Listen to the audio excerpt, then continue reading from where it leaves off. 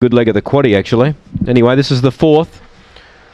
Set to run, Flash of Hope, the favourite. Ready, away, began only fairly. Good speed out wide here and booting up the inside. Gladdy's corner's going to hold Electro Bale early. It's getting tight though, just off them Vanga Bale and wide out the reserve Memory Assassin. Rushes up now. Fifth is Lockling, they're bunching. West on Georgie, third last.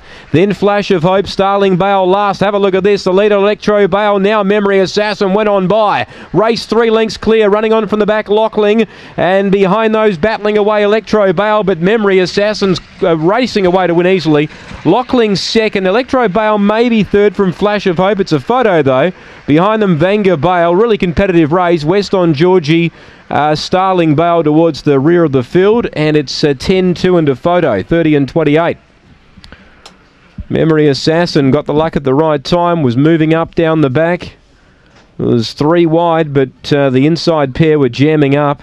2 is second, Lockling, and 6 does hold third, Electro Bale.